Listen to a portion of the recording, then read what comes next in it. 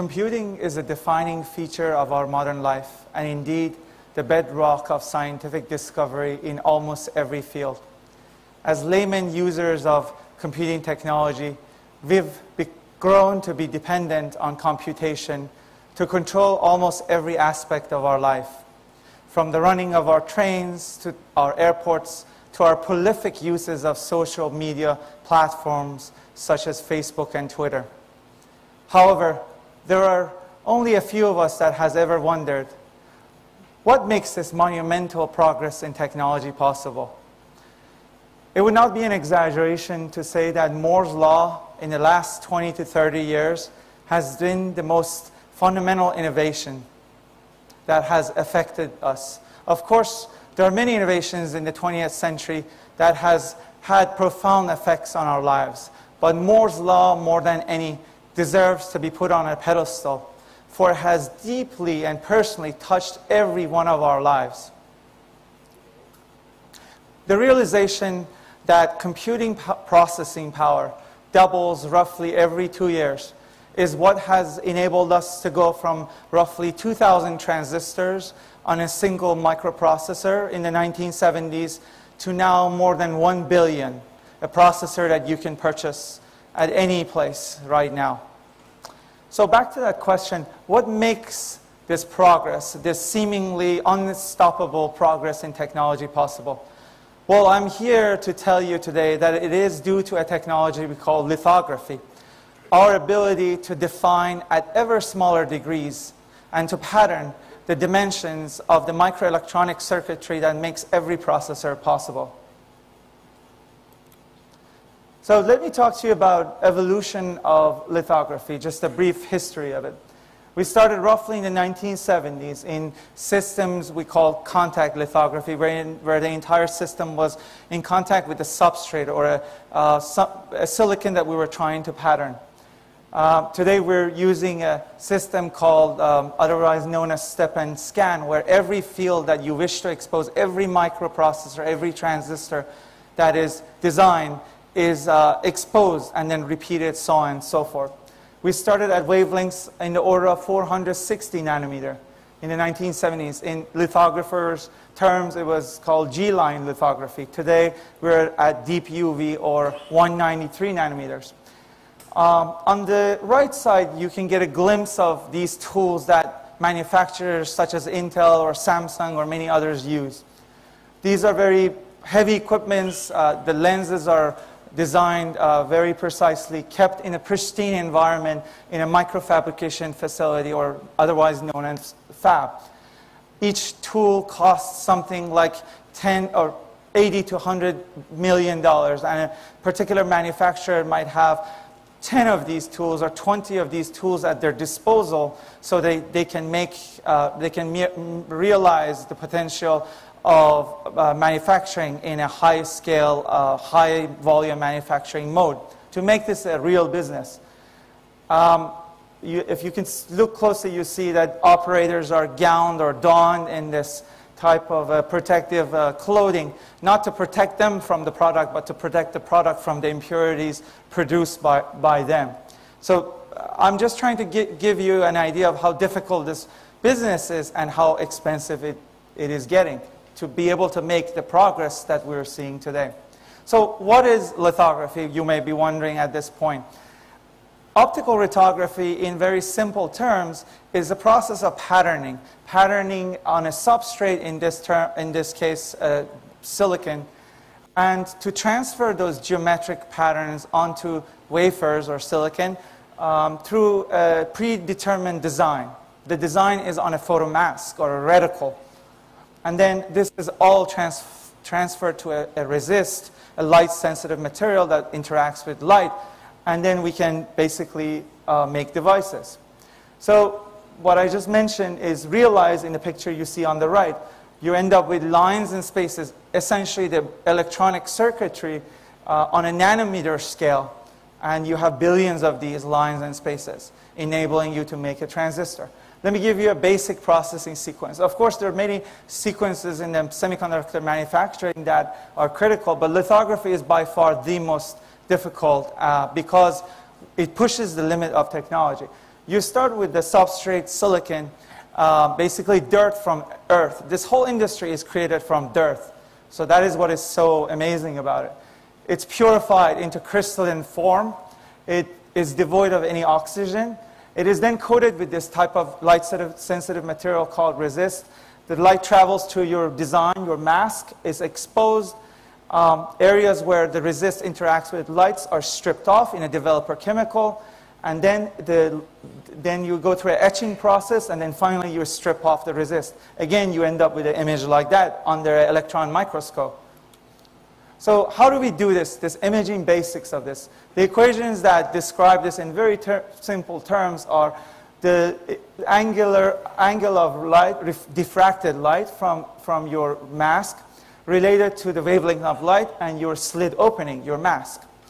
A job of a lithographer is to utilize multiple orders of diffracted light to capture as much information as possible. The more information you have, the better your resolution will be and the faster your computer will be at the end.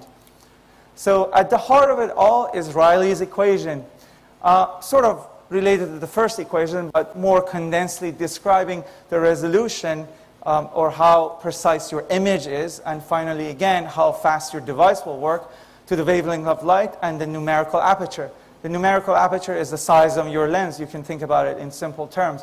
The wavelength of light is simple. It's the UV light that we use in 193 UV light. So you really have three fundamental choices in order to make progress. You can increase the numerical aperture, make bigger lenses, more expensive. You can reduce the wavelength of light or reduce this K factor, this fudge factor that you see a lot used in physics or other electrical engineering and so on. It's these factors that have to do with the environment, the tool, the lens, everything. You want to be able to reduce it to improve the resolution. So this is the name of the game. So let me talk about the first mode of progress, increasing numerical aperture. Numerical aperture is the maximum angle of diffracted light by the lens. When light goes through a slit, it's diffracted because it's a wave, and then you have these modes of diffraction, these dark spots and light spots. If you capture only the n equal 1 order of information, your resolution is not going to be good. So again, the key idea here is to design lenses that are able to capture as much possible, as many diffracted orders of diffracted light as possible, the spatial frequency components of light. So in recent years at Intel and some other manufacturers, we introduced the concept of immersion, essentially putting ultra-pure water between your lens and your substrate, the silicon. Intel was one of the first manufacturers that was able to produce this in 1268 technology, 32 nanometers, very effectively at very high yields, thus being roughly 2 to 3 years ahead of any other manufacturer, such as Samsung, another leading manufacturer. We use water because it has a higher index of refraction, and the index of refraction causes higher numerical aperture as compared to air, which has an index of refraction of 1. So you essentially you're ending up with a bigger lens, but your lens is not really physically bigger. It appears to be that way.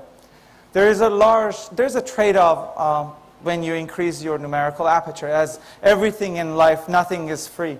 So you can think about this in simple terms like photography. When you zoom in on an image, you can capture a lot of information about that area that you're trying to take a picture of, but you lose the ability to resolve images at larger scale. So this is one of the challenges of just relying on numerical aperture to improve your resolution. So we do other things. Enhance K factor that I talked about, this fudge factor. You do this by basically source engineering, changing your mask from a conventional circular mode to these other modes, quadruple, angular, playing tricks with the optics. The most effective way, the third way that you can basically make faster computers is reducing the wavelength of light. We're now working in a regime where the wavelength of light is 13.5 nanometers to be introduced in the next few years by Intel in many computers that you will be able to purchase. And so this is getting very difficult because the wavelength of light is reducing. So how do we do that? Right now, Intel is working on this technology called deep ultraviolet, or EUV, extreme ultraviolet. These are sources that are plasma-generated sources, so there's a lot of energy, highly energetic gases involved. The photons are energetic. When they hit your resist, the resist has to be able to withstand the flux or energy of these photons. So designing the new types of resist is a challenge for manufacturers. Your optics have to be very precise. Your lenses or your masks have to be very defect-free. Your masks have to be pellicle-less. There's nothing that can touch the mask. So this is becoming very difficult and challenging to do. So today I'm here to propose another way. And this is sort of hedging your bets, because we've spent so much money and resources on EUV, and it's becoming more difficult to sort of push the boundary of Moore's law, make that happen for the next generation. We ought to explore other technologies. One such example is nano lithography or nano imprint lithography, where you're essentially designing these masks that are on a nanoscale, and they're a mold, they're a nanoscale mold. You push down this mold into a resist. You go through a series of steps such as soft lithography, thermal imprint litho at room temperature. Here you have the advantage of not worrying about scattering. You don't have to have interference. You don't have diffraction, because you're essentially making contact. These molds are making contact with the resist. And this is all done at room temperature. So I'm proposing that manufacturers pursue this technology. Of course, there's many challenges with this technology as well, but there's nothing that we cannot overcome. It's just a matter of money and sinking more resources into this to make this truly happen. So let me conclude by saying a few words. You've already got a grasp of what Moore's law means.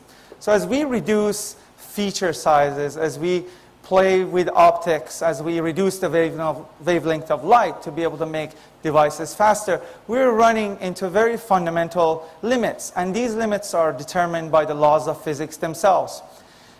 There are, of course, more earthly laws, and those laws are the laws of diminishing returns. More expensive fabs, maybe fabs that are roughly about $10 billion every 3 years. More expensive equipment, massive tools, right? More expensive, more cost, more labors in terms of research and development and sustaining this. So at this point, you might be asking yourself, is Moore's law dead?